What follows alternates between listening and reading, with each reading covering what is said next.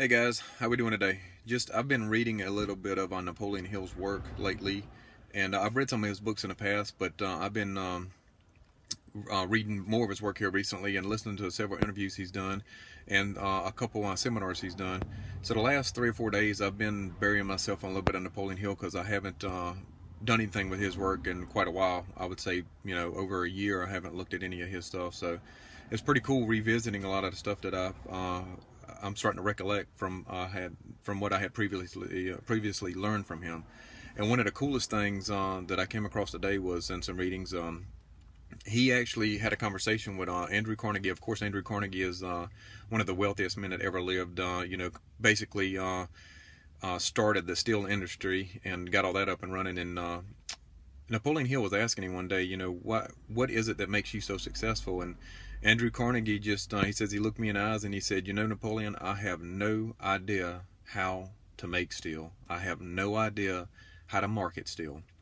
But what I do know is how to create masterminds. And then he went on to explain what a mastermind was. Napoleon Hill, mastermind is when you get several people together that are basically, according to Andrew, are more intelligent than you are on how things work in a certain industry that you want to accomplish things in. Andrew basically told this group of men what he wanted to accomplish and said, basically do it. So after they were given instructions of what to do, they all put their minds together and figured out a way to make it happen, figured out a way to make the steel, and figured out a way how to market it, and figured out how to bring it to the world, and basically revolutionized the way we did business here in America. Now, Napoleon also asked, what for someone else that doesn't have the resources that you may have had to start with, and he said, I didn't have any resources really to start with either. So what Andrew did, according to him, was he created his first mastermind in his head. Now, this may sound a little hokey to some of you, but this is what Andrew did, and obviously we see his results were just phenomenal. And Napoleon did the same thing. Napoleon started with his first mastermind group. It was started from what Andrew and Napoleon called from within. They basically would go into a meditative state, and they would seek counsel from people in their minds that they wanted to get advice from. And this can literally be anybody. Now, according to Napoleon, this worked for Andrew, and this has also worked for Napoleon and countless other people that have used this practice. And believe it or not, in the book Think and Grow Rich, which was written by Napoleon Hill, this was a practice that was previously taken out of the book. I believe it's been inserted back in, but I haven't read that copy. I read the one of the first copies printed, and this practice was not in there. But I was told that this practice has been put back into the book because now people are more accepting to it. But basically what the concept of this is you seek counsel from people. It can be someone like Jesus or Abraham Lincoln were some of the examples that were given. And I was thinking myself, I haven't done this practice, but I'm going to do it. And I'm going to, in my mind, I want to seek counsel from people like Richard Branson and Vishen Lakhiani and Napoleon Hill.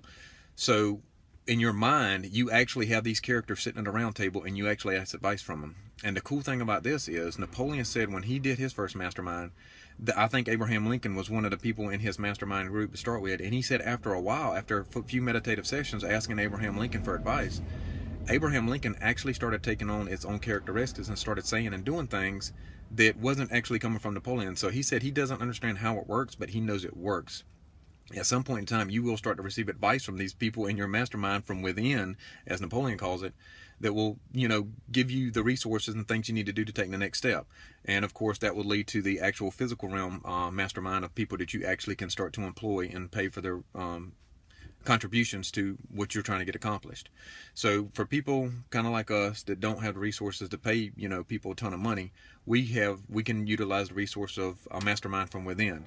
We create it and we meditate on it, and then we just, ask questions and sit and listen. Now, of course, maybe the first couple of times we try this, it may not work the way we want it to, but as Napoleon says, anything worthwhile is worth doing over and over and over.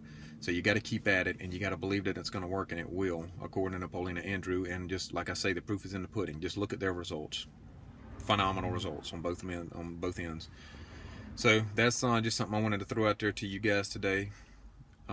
This is another example of what we can do if we're in a place where we don't know what to do. This is one exercise we can start to utilize right here, right now, and hopefully it'll help us move forward, or help you move forward too. Because I'm going to start utilizing this exercise, and in that way, we'll see what the future. Oh, there is one other cool little thing I wanted to mention about Andrew Carnegie. even though Andrew Carnegie, you know, he said he knew nothing about steel, he knew nothing about the marketing of steel, but he did know how to manage people and how to keep all these guys working together in harmony. And at some point, he realized that that had even stepped past him, and he wanted to hire someone to handle that. And he hired Charles Schwab. And at the time, he paid Charles Schwab $1 million a year to get these guys in this business to harmonize. And at that time, $1 million a year was that's a ton of money. That's some serious money back in the day. But according to Andrew, Charles Schwab was the most indispensable man in the world because he was the best motivator of people at the time. So, and also Andrew also says, why would you do something yourself when you can get someone else much smarter than you to do it? So that's another concept you know we can start to use is, you know, just basically become a master of people. I mean, not to manipulate them in any way, shape, or form, but, you know, you utilize them to get done what you're trying to get done, but they are heavily compensated in the process too, so it's a win-win for everybody. Never take advantage of people, never manipulate them, let them know up front, be extremely transparent, utilize the mastermind system within, and always realize that there's someone else out there that can probably accomplish the job a little better than you. You just have to find them, work with them, get them on board with your goals, make it part of their mission. Your mission's their mission, and then that way you'll be able to achieve amazing and great things. All right, guys, y'all take care. Love y'all.